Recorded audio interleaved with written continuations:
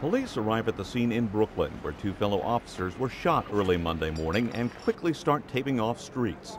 Authorities say the officers had done a motor vehicle stop. Local media reports one of the officers is in critical condition. Both officers have been taken to Kings County Hospital in Brooklyn. There's no word of any arrests, and police have not released any suspect descriptions.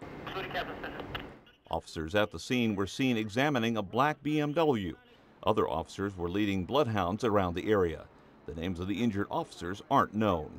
Orla Reese, The Associated Press.